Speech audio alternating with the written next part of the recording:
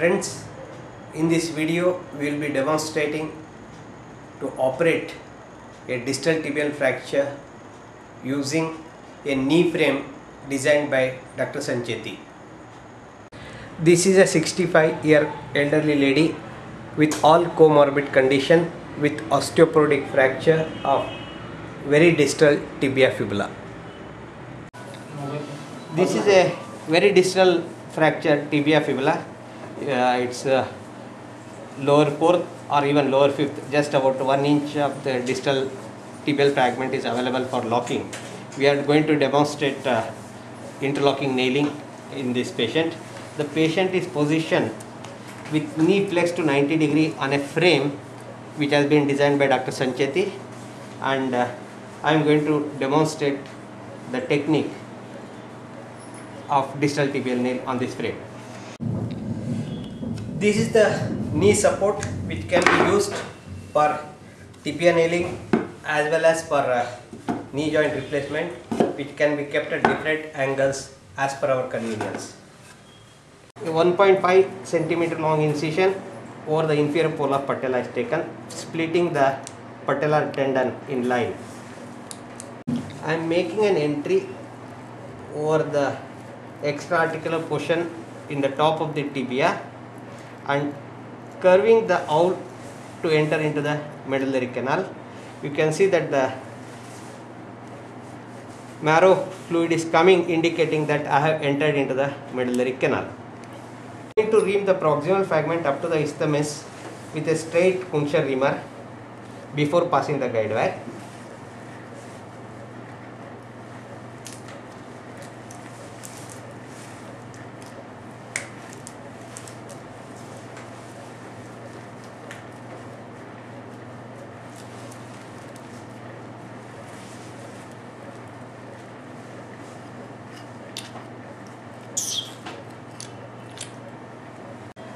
This is the 10 millimeter reamer. I have reamed the isthmus and just beyond the isthmus.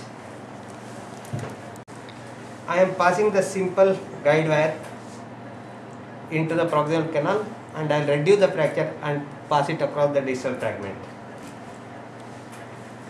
Now I will take the leg on the siam and find out the guide wire position.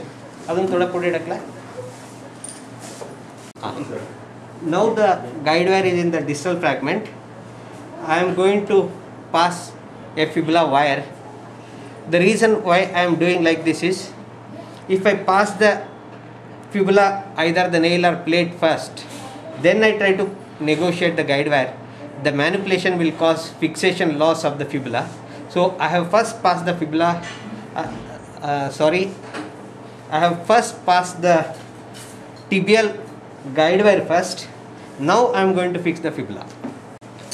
Over the tip of the fibula, I am just making a small stab incision, and with a awl I am entering into the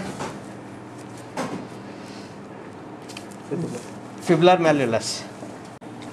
This is a screw intramedually nail or the Thalon nail, which I was able to negotiate easily across the fracture site because of the bevel tip, and this screw portion I am tightening in the fibula.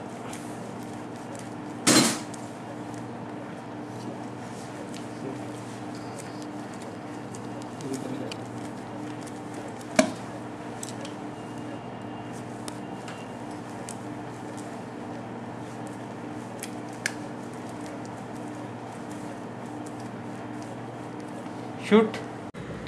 This is the guide wire in AP, and the guide wire passed across the fracture site, and with the awl we are trying to make an entry for the fibula wire, and this is the Thalon nail into the fibula, which has just crossed the fracture site both in AP and lateral view, and this is the final seating of the screw portion of the Thalon nail in the fibula and well reduced fibular fracture.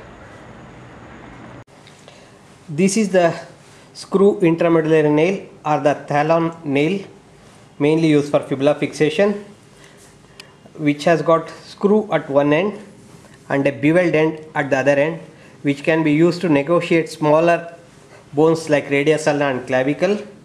And once we do the fixation in the bone, the nail won't come out. That's the advantage of this screw intramedullary nail. Now the guide wire is inside. Fibula has been fixed with a intramedullary nail. Now I'll take back and do the nailing.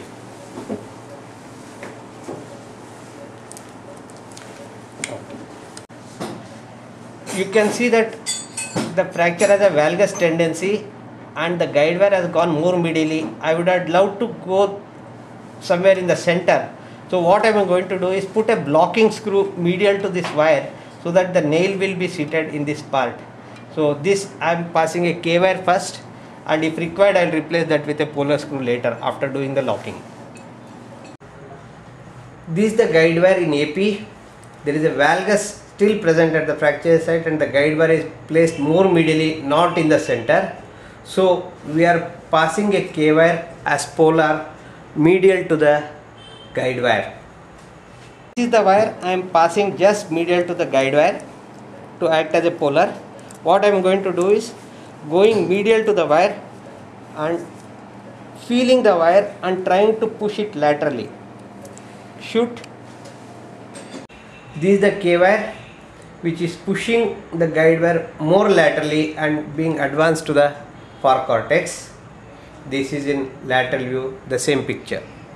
This is a nail I have selected, a 10 mm thickness and 32 mm in length, which has got very distal interlocking at 90 to one another.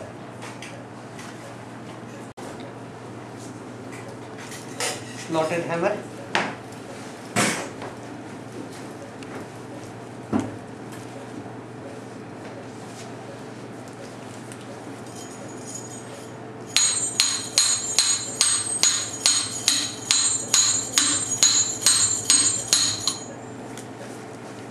Okay. Now the nail has gone beyond the K wire. I am seating the nail subcontrally, seeing under C-arm. Shoot.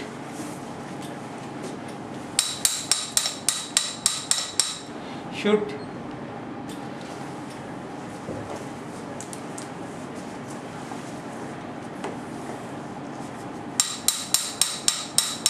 Shoot. This is the nail being advanced from the top, entering the fracture site.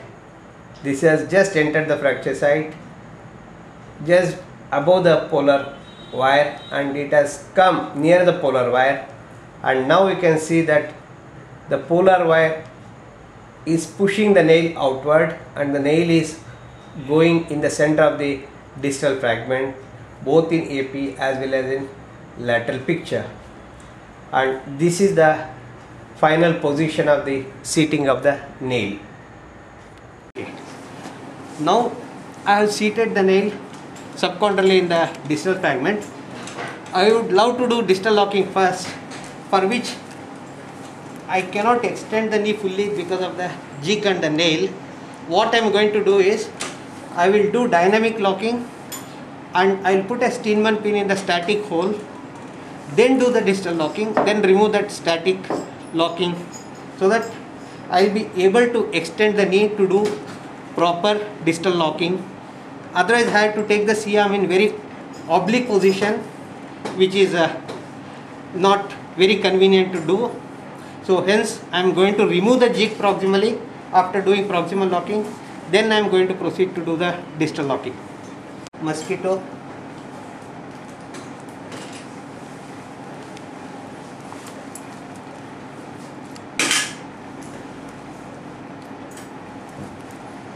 Drill sleeve.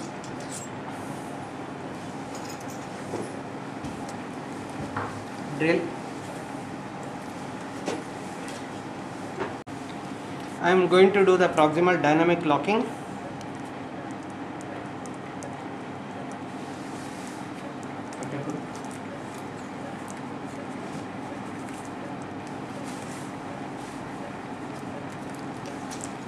This is the proximal locking.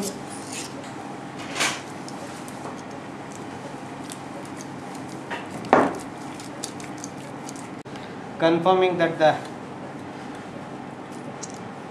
screw is inside by guide wire sounding technique. This is the Steinmann pin into the static locking hole.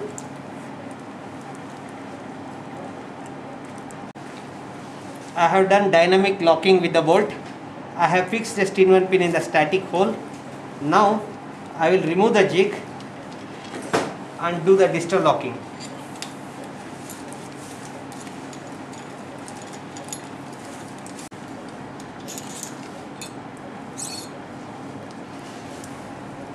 Now you can see that I can extend the leg because the jig is out.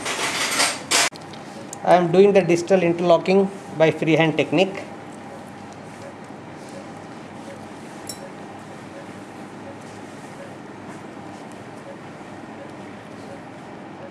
Shoot. I am passing the 34mm bolt selected by freehand technique. Shoot. Shoot. Shoot. Okay, knife.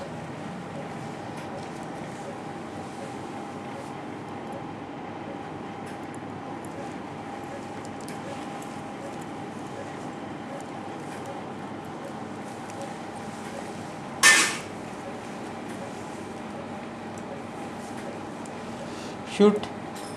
Hammer.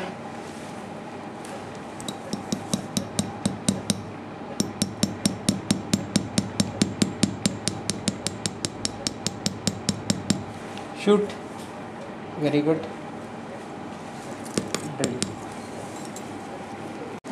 I am now drilling the far cortex. Okay. Now I am passing the 36mm bolt, mediolateral locking, mosquito.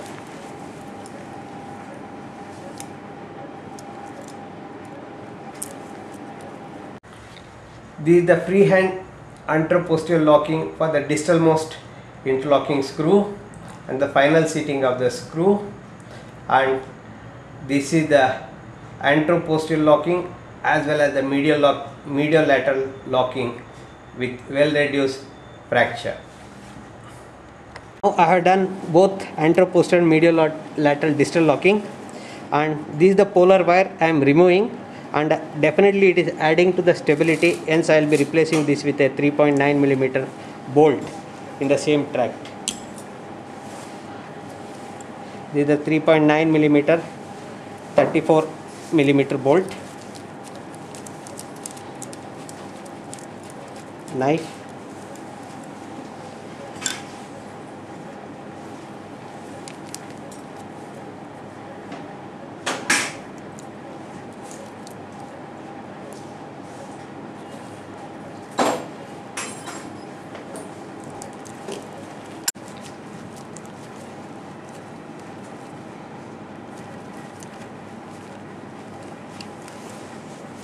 Shoot.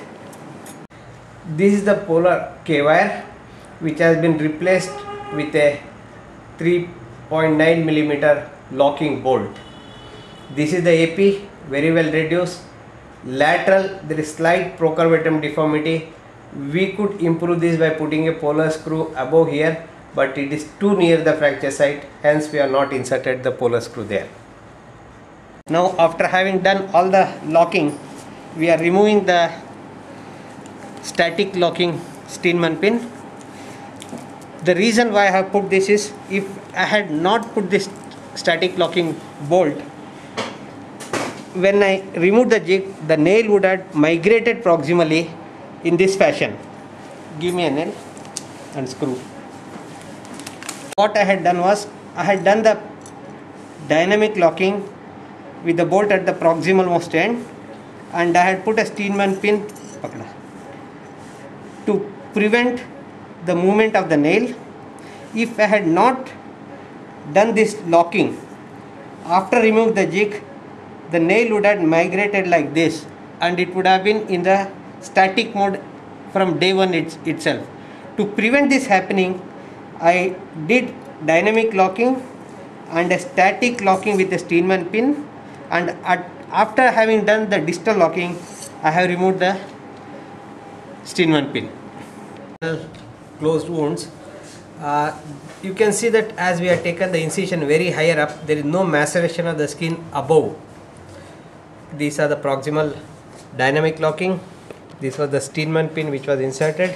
This is the anteroposterior screw, this is the polar screw, and this is the mediolateral screw sutures.